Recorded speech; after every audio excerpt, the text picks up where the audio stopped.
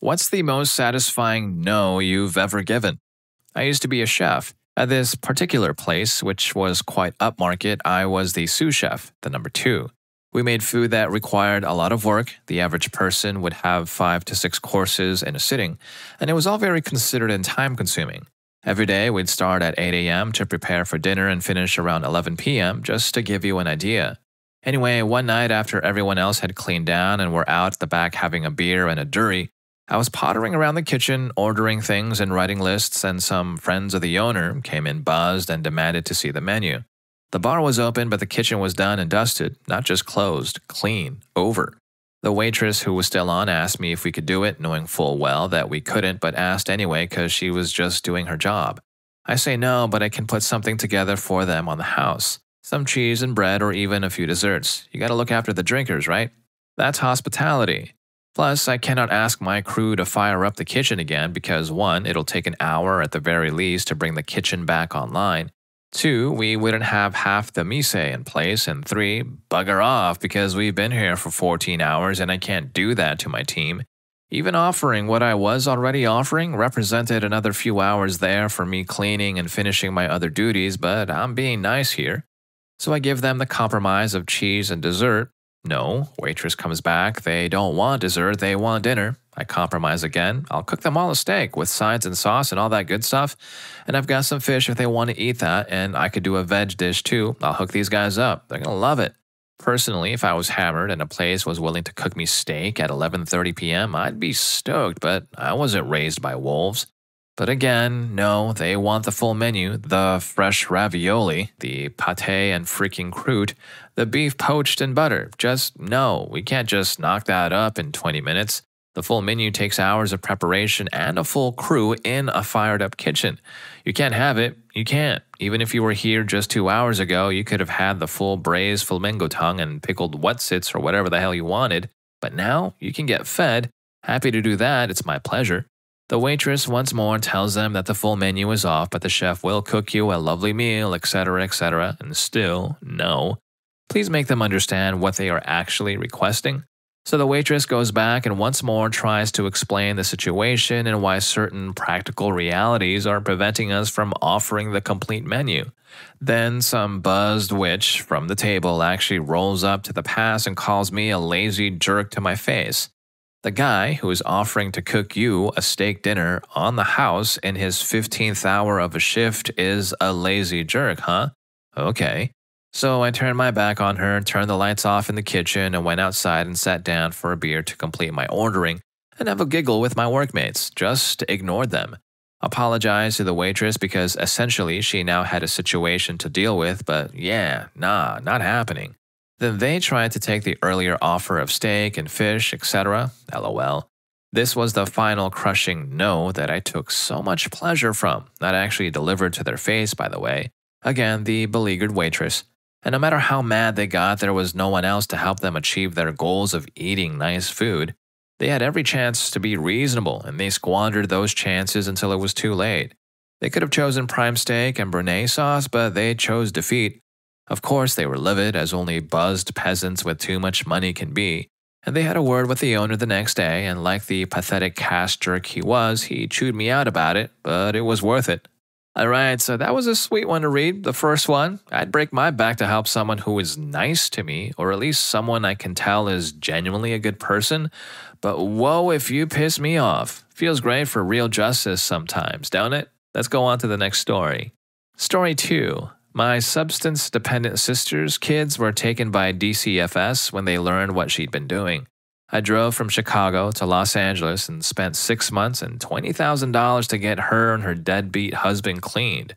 They had been living in their rented car, begging by day for enough money for the next trip and enough to pay for the car.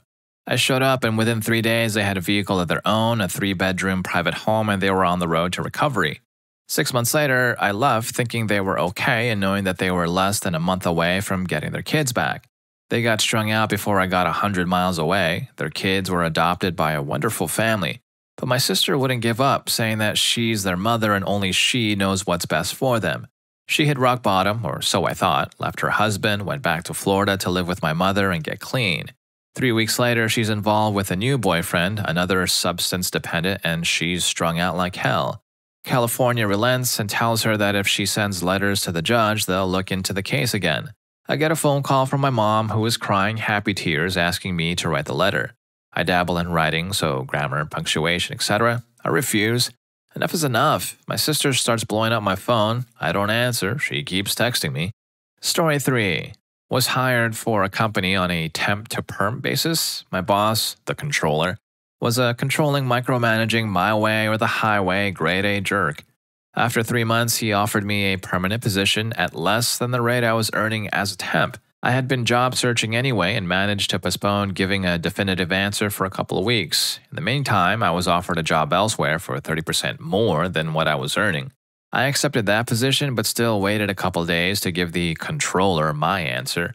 Finally, exasperated, he demanded I come into his office and give him an answer. He thought himself a strong negotiator, so I took my time laying out every single argument as to why he should pay me more. In the short time I've been here, I've done X, Y, and Z, improved this, streamlined that, and I just went on and on. You could tell he was getting impatient. He kept wanting to interrupt and nail me down with his counter-arguments. He was champing at the bit like nobody's business. So I finally wrapped it up with, "So given all these accomplishments and what an asset I'd be, I'm sure you can understand why." Here I slipped my offer letter from the other company across his desk. "I'm going to work somewhere else." His face turned crimson and the vein in his temple visibly throbbed. I actually thought he was going to lose it. So I pushed it just a tad further. "I start at my new place in 10 days. I know you're really short-staffed here. If you like, we can discuss me staying on until then to give you time to find a replacement. Otherwise, today's my last day." He could barely eke out an, "Okay, thanks, we'll talk more later today." I returned to my cubicle and my coworker, whose cube was next to mine, apparently overheard the entire exchange. She snuck up behind me, gave me a big hug, and whispered in my ear, "That was awesome."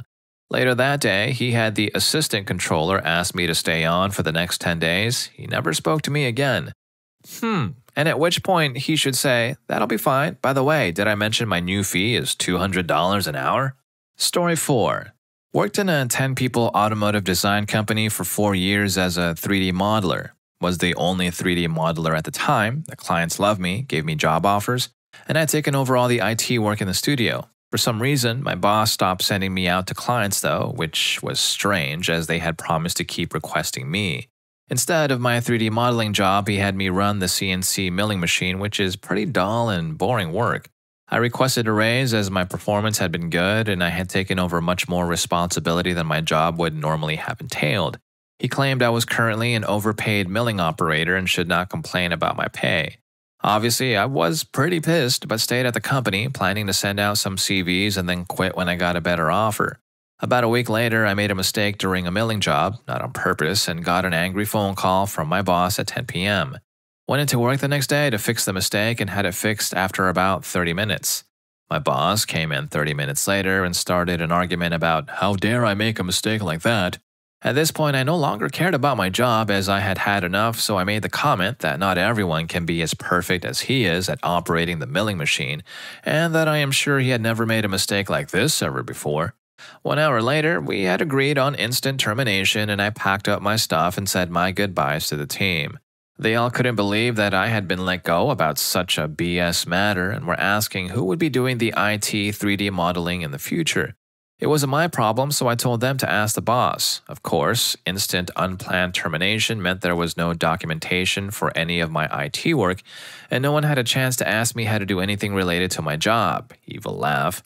And now, the best part. I returned to my home and made 3 calls to competitor companies. The company I worked for was known to be really good at work during crunch time, so they all seemed very eager to get to know me. Straight on the phone, I got invited to come and do some test work for 2 of the companies in the next 2 days, so straight away my mood was lifted. Then there was a knock at the door. My boss had come to my home to tell me the computers were doing some weird stuff and if I could come back and fix it for him. Me telling him to get screwed was the best thing that could have happened to me after the whole ordeal. The panic look on his face made it clear that he had recognized his mistake and that 2 whole departments just collapsed the moment I had walked out the door.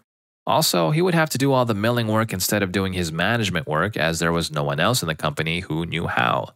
I aced the job interview at both of the other companies, and now I have a good position earning almost double of what I did before. That fight and the resulting job change was the best thing that could have ever happened to me. All right, good on this guy, high five. Skilled positions like his are in high demand, and I'm glad he capitalized on that opportunity. He doesn't have to worry about AI. Liking the video so far though, please don't forget to hit that like button and subscribe to my channel if you haven't already. Story 5. I'm a small-time landlord. When I was just getting into things, I made some bad mistakes. The neighbor of one of my properties is a very friendly guy. When I was doing renovations, would constantly pop over to chat. Turns out his son and his girlfriend are looking for a place to live. Great, saves me the trouble of having to hunt down a renter, I thought. I run a background check and there are some red flags, but nothing they can't plausibly explain. They spend the next several months putting me through hell. They never paid their rent on time and towards the end didn't pay up at all. They trashed the house. There was little in the way of permanent damage, but it was absolutely filthy. They ground cigarette butts into the carpet and wrote booty on the side of the tub, etched it in and went over it in nail polish. I ended up evicting them and getting a judgment against them. I figured I'd never collect and never hear from them. Fast forward 2 years, the house is empty. I just had a tenant leave and I was about to start doing turnover. My phone goes off one day. It's my former tenant. His girlfriend left him. He's back living at home and he really wants a place to stay. Not in your frickin' life. Story 6. After my grandfather passed away, we had the usual thing where people come out of the woodwork because they think they're entitled to some part of the leftovers. So I went to my bank to deposit some cash in my account like usual, and my grandfather's financial advisor was there. She recognized me and asked if she could talk to me, and she began trying to butter me up into accepting her proposal that we liquidate absolutely everything in the estate. This meant that I'd lose my car, the roof over my head, and my mom would lose her car as well, as that was also under the estate. Considering this was right after my grandfather passed, I just knew there was an ulterior motive. So I said no. As the last surviving member of that side of the family who had control over the fate of my grandfather's estate, I wasn't about to risk losing everything. She got all angry and told me I was being a fool, but I doubled down on my decision and told her that they could have everything over my dead body. Turned out to be a smart decision because some lawyers got to my mentally disabled aunt, long story, and took pretty much all of the cash in the estate, leaving, you guessed it, all the property that we chose not to liquidate. The conspiracy theorist in me wants to believe the cogs were turning for my aunt's lawsuit way before I ever knew about it, and the advisor was paid off or something by these lawyers so they could get more of the stuff they shouldn't have. Thankfully, she was relieved of her job not long after that. Just knowing in hindsight that I stopped a lot of damage and screwing myself over by telling that jerk to piss off with her boneheaded proposal makes it feel all the more satisfying. Story 7. I was working in a toxic, limiting environment wearing more hats than a British royal with new responsibilities popping up every day. I would never say no because I enjoyed the challenge. However, when I pointed out my value but received a paltry increase, I decided to leave. I got a job offer that would basically double my salary and delivered my resignation letter, and all hell broke loose. A group of them took me out to lunch as a sort of intervention and basically did what they did best, delivered the hard sell. I'm integral to the business. They'll open up a career advancement path for me if I'll just hang in there, yada yada yada yada. Then they made their counteroffer knowing full well how much my offer was for and freaking lowballed me. Like I couldn't do simple math and would be swayed by a fancy lunch and the romantic idea of company loyalty. It's the best we can do, just wasn't good enough. I got pulled aside by just about every single higher up over the next 2 weeks, and they all progressively sweetened the pot. I stood firm. Easiest no's of my life. I actually left that job with a sense of survivor's guilt about the people I left behind. Yeah, I could really feel the satisfaction while reading this one. Sucks about the survivor's guilt, though. Story 8. My wife volunteered at a place where she routinely had contact with the public. She met new people all the time, but really clicked with one woman in particular. They went out for coffee, found out they had a lot in common, and agreed both couples should see a movie or have dinner or something together. One evening, the woman calls my wife and says something like, "I think we are right near your house. If you're free, can we drop by and our husbands can meet?" Sure, we talk for a bit. I can see why my wife gets along with the woman so well, and then suddenly the guy hands me some kind of brochure. It's Amway by another name, one of the spin off companies. Nope. Sure, cool, just take a look, okay? Next day, the woman calls again. Hey, the regional manager happens to be in town. He's a really great person, and I think you should meet him and you can tell him what you think of the stuff we showed you. Nope. I'll put everything you left me outside the door if you need it. We're not interested and there's nothing to talk about. Half an hour later, the doorbell rings and the manager, who I have never met before, finds our door unlocked and walks in, followed by our new quote-unquote friends. I don't really think you understand the opportunity you're passing up here. I said the thing that every homeowner should say at least once: get the hell out of my house. You don't need to be rude about it. You haven't heard me saying no yet, so obviously I do. They skulked out and that was that. Greatest no I have ever uttered. Story 9. I'd lost thousands of dollars, around 7K, intending to marry a woman child 10 years ago, and I lost it all because we called off the wedding so close to the event. Had we gone through with the wedding, a financial mess would have eventually resulted from divorce, so I just forced myself to look on the bright side. A couple of months later, she received two $1,000 checks, 2K total, from a travel insurance company covering the loss on the honeymoon we were supposed to take. One check for each of us since the policy was in both our names.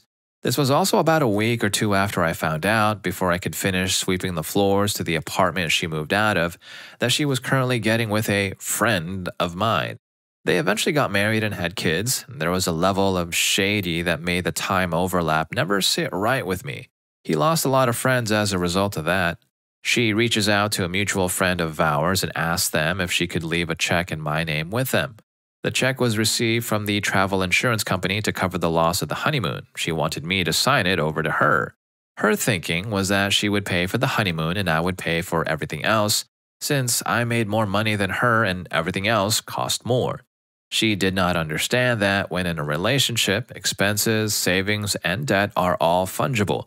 I made more than her, but that did not mean that I picked out the flowers, the band, the limos without her input. I told our mutual friends that she should not have involved them and that it was rude of her. If she wished for me to sign the check over to her, she could go ahead and call me and ask me herself. So she calls. Hey, it's Jay. I have a check here in your name. Me? Did you receive the email of itemized expenses I incurred as a result of calling off this wedding and your bum being almost $25,000 in credit card debt with nearly 30% APRs across 3 cards? Did I mention that part? Jay. No, I'm not reading your emails. I don't care what you lost. I want my money. Me. I know you think it's your money, even though we'd agreed to pool our money for all of the costs. I know you don't care what I lost. This is why I couldn't spend the rest of my life with you. So, in regard to signing over the $1,000 check to you, I think you should hand me the check to help cover the expenses I incurred, because you needed to have a $5,000 wedding band, $2,000 in flow. And then she hung up on me, so the most satisfying no I ever gave, I never got the chance to say. It was glorious. It doesn't end there, though. 4 years later, my father calls me and tells me there is a state website for undeclared funds. He said my name was on there and to check it out. I look into it and lo and behold, it's the $1,000 in my name from the travel insurance. I just figured she'd forged my signature and cashed the check, wouldn't have put it past her. Well, damn if I didn't hunt that money down. Took me a few months to get the proof and get through to the right people, but I got my check. And what did I do with it? I took my current wife out to dinner at Del Fresco Double Eagle Steakhouse, ordered a bottle of Stag's Leap Artemis, bought her flowers, went to a Broadway show, and celebrated her for being just an awesome, freaking beautiful person. Best $1,000 I ever spent on the only woman I ever truly loved. Yikes. That witch was delusional. Also, congrats to this guy for finding the right one. It's good to hear there's a happy ending to this one. Story 10. I used to work as a refrigeration tech and had a job at the only employer in my county. They treated me like crap, cutting pay and benefits, giving us the bare essentials to do our jobs and complaining when it takes us longer. Then another company opened up an office and started hiring a few of us. They offered me a job as a lead tech with a bunch of benefits. Now these folks and I clicked and I knew we would get along. My old employer came to my house and begged me on a literal bent knee not to quit. They made this speech about how they would give me whatever I wanted. I looked at this man who had treated me so bad and just said, "No, now get out of my house." Alright, if you felt like you related to these stories, here's more. YouTube thinks you're going to love this. I'll catch you in that video, and thanks for being with me on this one.